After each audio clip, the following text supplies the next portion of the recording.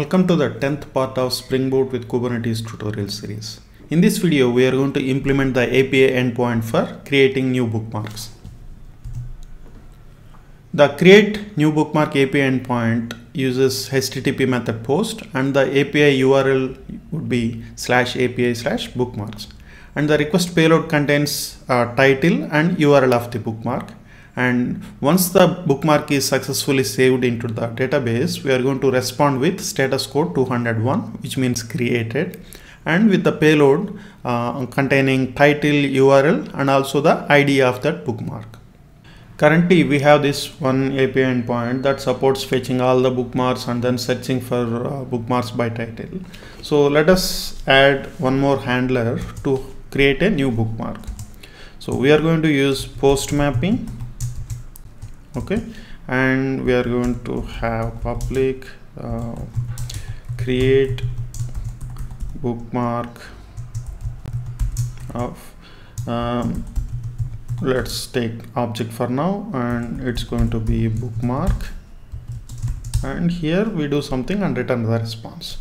So first thing is, if we create a new resource successfully, the ideal response status code that we should be returning is HTTP status code 201, which means created.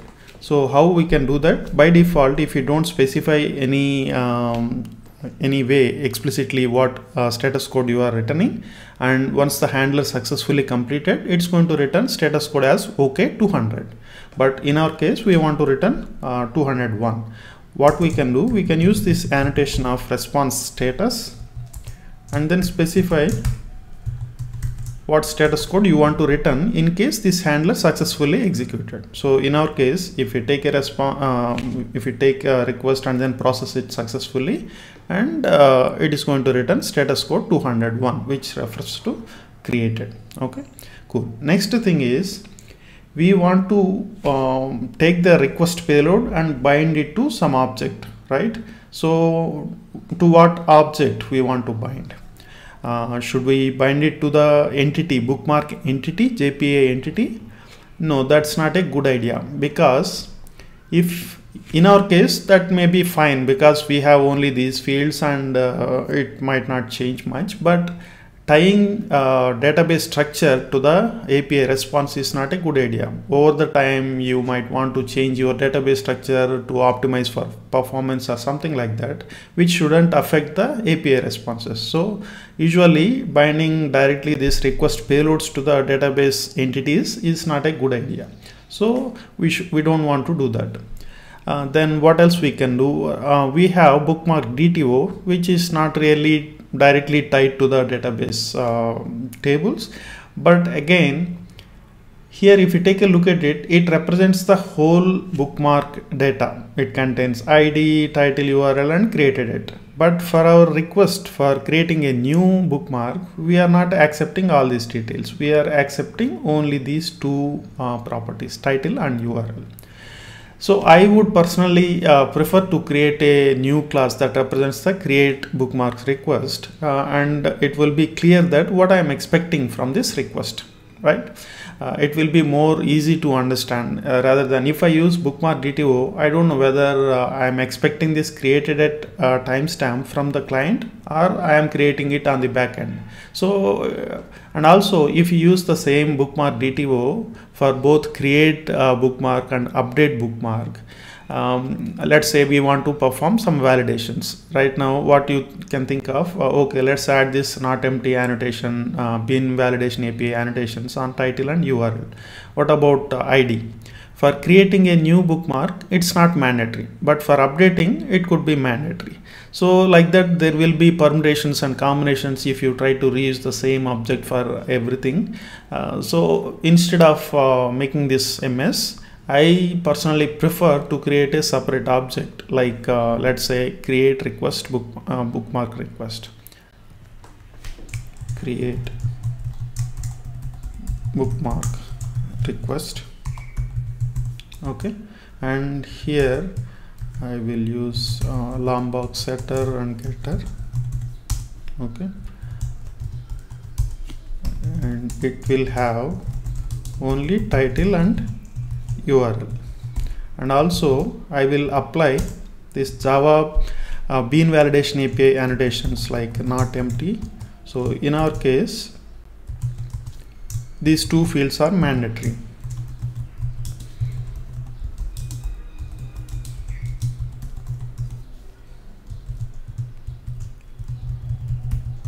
URL should not be empty. So anybody who is going to maintain this code base will be very clear that okay, for this create request only we are expecting these two fields, and it is very clear. Okay, so now let us go back to our controller, and here instead of bookmark we would like to bind it to create bookmark request. I'll make it as request. And also while binding this JSON payload to this object, we should be using at request body, and also to trigger the validation we should add this at valid annotation. So with this annotation, Spring Boot automatically tries to take that JSON payload and convert it into create bookmark request object using Jackson behind the scenes, and also trigger the validations. So if you are not sending title or URL, it's going to automatically validate that and then throw exception. Okay, what about return type? We want to return created bookmark data, right? So in this case, returning bookmark DTO would be sufficient. Here bookmark DTO would represent a bookmark data. You may think maybe just like the way we create a new class for representing the create bookmark request payload, we might want to create a create bookmark response also. But in this case, I think returning bookmarks DTO, which is representing one bookmark entity information, that is sufficient. Okay, so again it depends on the case. If your application is a large application and you want to return different representations of same object, you might definitely want to go for creating a specific response object. But in this application, it makes fine to return this bookmark DTO. Okay, so what we need to do, let us call service create a bookmark.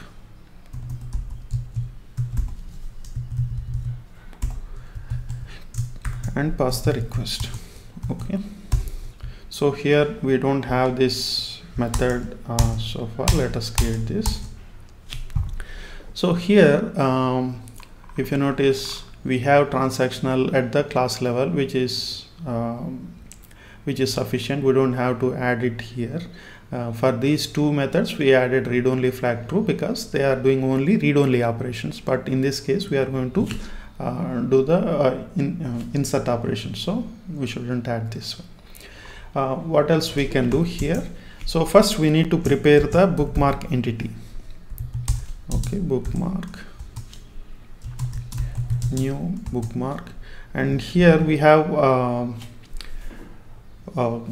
constructor which takes ID, title, URL and created it. So ID would be generated, so I'll pass null, and I can take the title from request and request start get URL, and here I can pass local. So let us see what it has. It's an instant, right? Instant now. Okay, we have created this bookmark entity, and we can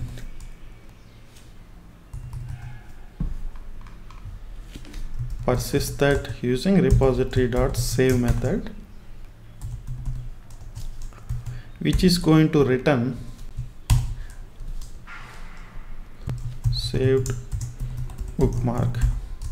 Okay, now we want to return bookmark DTO. If you remember, we have created a bookmark mapper class earlier, and there is a method which takes bookmark entity and convert it into bookmark DTO.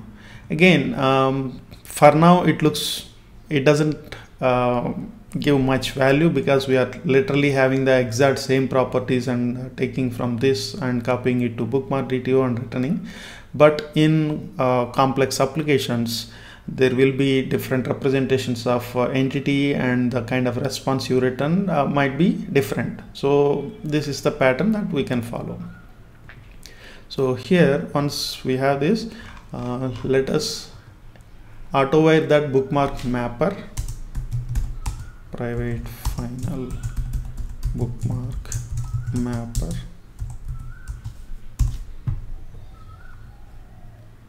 and here we can return bookmark mapper dot to DTO saved bookmark. Okay, so I think we are good, and let us start the application. Okay, application is started. Now let us query what bookmarks we already have. Okay, we got some response.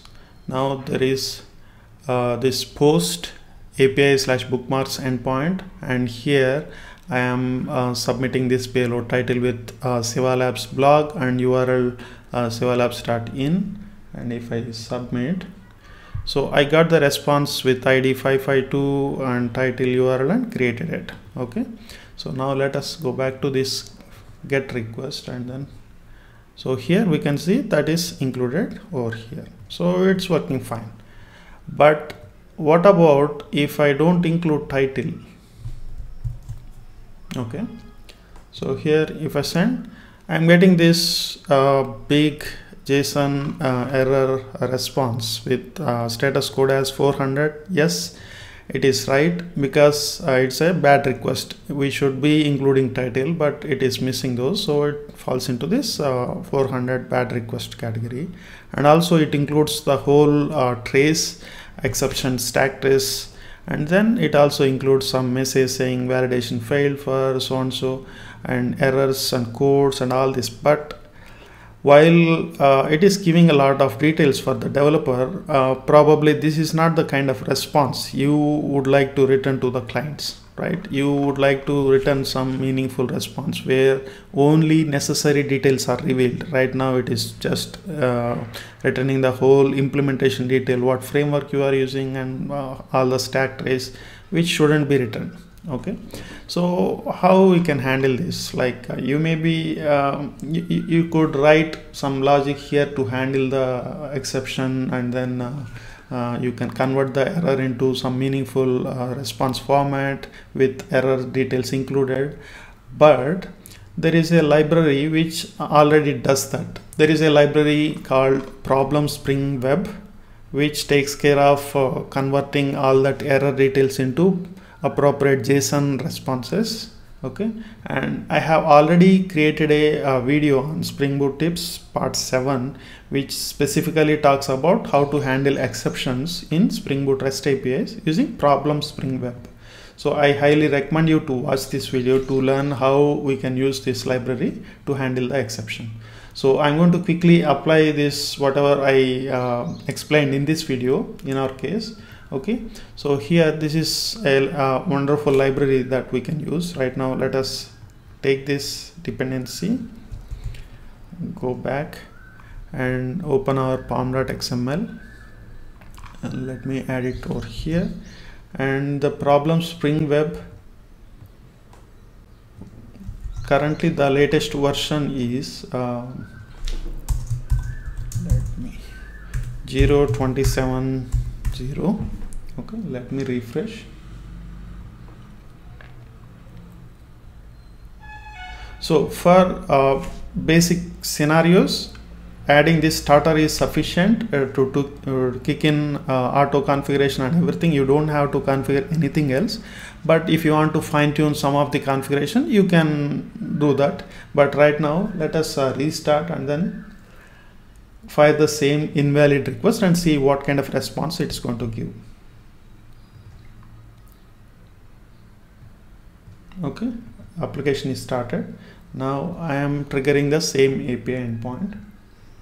So now it is not giving all that low level details and everything. Here we can see status code as 400, and then violations, what exactly went wrong. Like here the field title is invalid and message title should not be empty. Okay, title constraint violation. So here we have sufficient details to understand what went wrong with this request. Let us say we don't provide any both title and URL. You can see all the problems that are there with our request are displayed in this violations.